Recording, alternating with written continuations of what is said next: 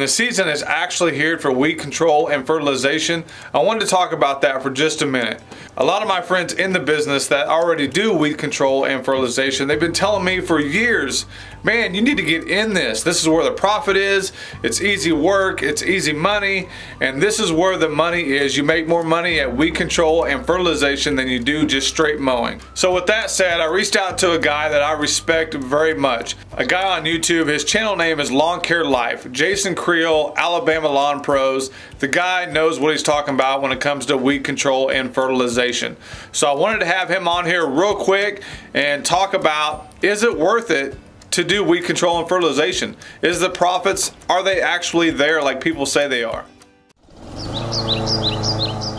I would say, as far as profitability, I do think the weed control and fertilization side is more profitable than the mowing side of the business. You understand this, when I started my weed control business, it took me basically 3 years and several hundred customers to fill up my schedule just for myself, you know. So it takes a lot of customers because you're not visiting that customer's home near as often as you would if you were mowing. So, you know, when I look at it and when I try to explain to people, you know, it's a lot quicker to get a mowing business up off the ground and start making money.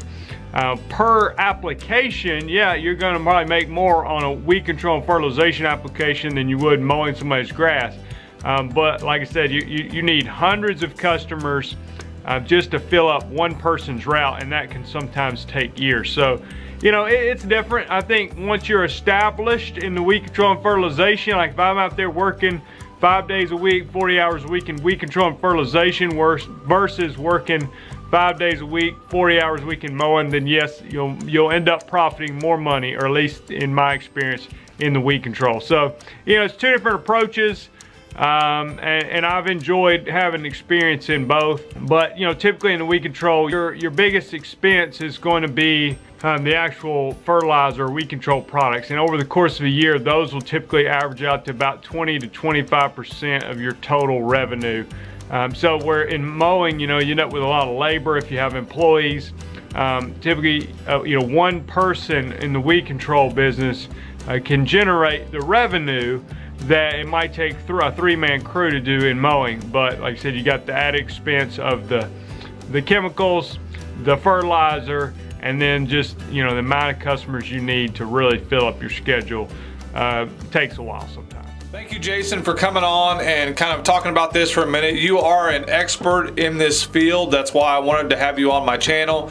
I got a lot more stuff with Jason coming up. I asked Jason a lot of questions. We're going to put him into kind of some different videos or whatever, but I appreciate it. The guy is real knowledgeable. Go check out his channel. He doesn't do any fancy editing. He's not like that. He's all about sharing info, which I really like and I really respect. So Jason with Alabama Lawn Pros, thank you very much. Lawn Care channel is Lawn Care Life. Go check him out.